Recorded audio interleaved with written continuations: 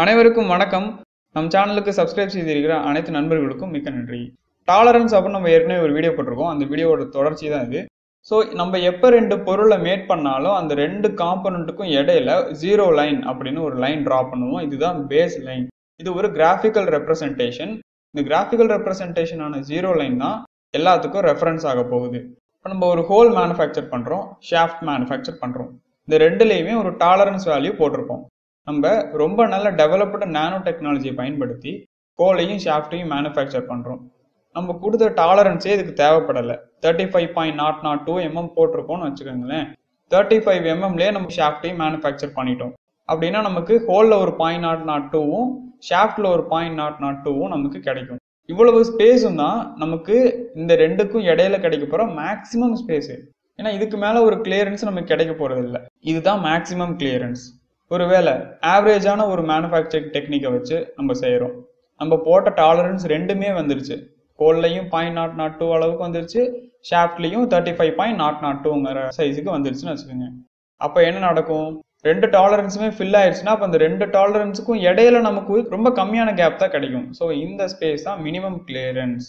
So இங்கே இருக்க maximum clearance minimum கிளியரன்ஸுங்கிறது இது ஒரு பாசிட்டிவ் அலவன்ஸ். அதனால் நமக்கு கிளியரன்ஸ் இருக்குது. இதே நெகட்டிவாக நடந்தது அப்படின்னா அது மினிமம் இன்டர்ஃபரன்ஸ், மேக்ஸிமம் இன்டர்ஃபரன்ஸ். இந்த டாலரன்ஸுங்கிறது ரெண்டும் ஃபில் ஆயிருச்சு அப்படின்னா அது மேக்ஸிமம் இன்டர்ஃபரன்ஸ். இந்த டாலரன்ஸ் ரெண்டுமே இல்லை அப்படின்னா அது மினிமம் இன்டர்ஃபரன்ஸ். இதுக்கு அடுத்து இந்த ஜீரோ லைனுக்கும் இந்த டாலரன்ஸுக்கும் இடையில ஒரு குட்டியோண்டு கேப் இருக்கு பாருங்க.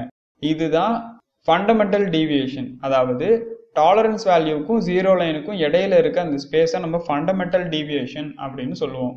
இது லோயர் டீவியேஷனும் சொல்லலாம், இல்லை அப்பர் டீவியேஷனும் சொல்லலாம். அது இருக்கிற லொக்கேஷனை பொறுத்து. இந்த ஜீரோ லைனுக்கு மேலே இருக்கிற டீவியேஷன் பார்த்தீங்க அப்படின்னா டாலரன்ஸோட சேர்த்து இது அப்பர் டீவியேஷன். டாலரன்ஸை சேர்க்காம அது லோயர் டீவியேஷன். ஏன்னா அது கம்மியான ஹைட்டில் இருக்குல்ல, அதனால அது லோயர் டீவியேஷன். ஆனால் கீழே வரும்போது அதுக்கு தலைகீழாக பார்க்கணும்.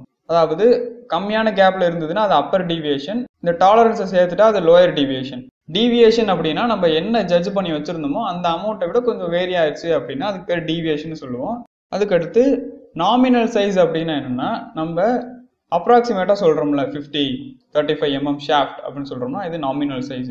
இதே பேசிக் சைஸ் அப்படின்னா என்னன்னா, ஜீரோ லைன்ல இருந்து நம்ம கால்குலேட் பண்ணுறது தான் பேசிக் சைஸ். அதாவது இந்த ஃபண்டமெண்டல் டீவியேஷன், டாலரன்ஸ், அப்புறம் ஷாஃப்டோட டைமென்ஷன் இதெல்லாம் சேர்த்து வரதான் நமக்கு பேசிக் சைஸ்.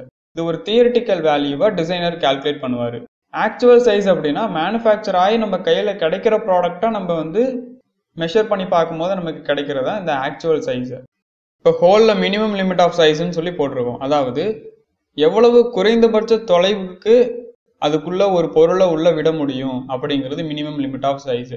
மேக்ஸிமம் லிமிட் ஆஃப் சைஸ்னா அந்த ஹோலுக்கு இடையில இருக்கிற அந்த ஸ்பேஸ்க்குள்ள எவ்வளவு மேக்சிமமா ஒரு ஷாஃப்டை உள்ள விட முடியும் அப்படிங்கிறது மேக்ஸிமம் லிமிட் ஆஃப் சைஸ். இதே தான் ஷாஃப்ட்லையும். இங்கே லிமிட்ஸ் ஆஃப் சைஸ் அப்படிங்கிறது பெர்மிசிவ் அப்படிங்கிற ஒரு கேரக்டரை தான் இங்கே சொல்லுது. இந்த வீடியோ பிடிச்சிருந்தா லைக் பண்ணுங்க, உங்கள் ஃப்ரெண்ட்ஸோட ஷேர் பண்ணுங்க. மிக்க நன்றி.